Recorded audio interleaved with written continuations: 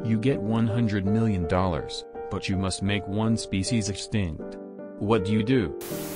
Botfly. Ask for $1 billion and submit a top 10 list. Human head lice. Goodbye bedbugs. Make tapeworms go extinct. Fleas. Ticks are gone.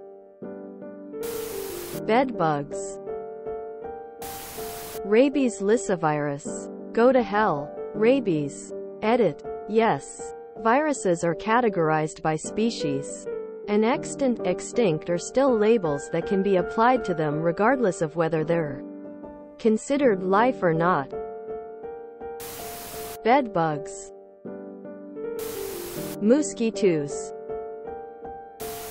I'll go with eliminating species 3. I mean, I really liked species. And species 2 was terrible but enjoyable.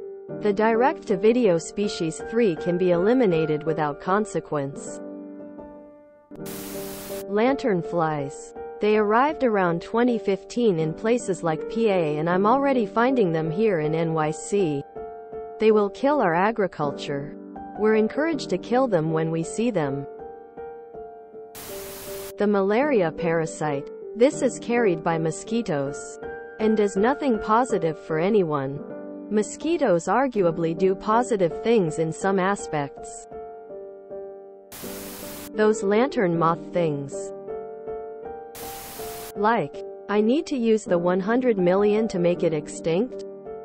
Or it becomes extinct as soon as I take the money.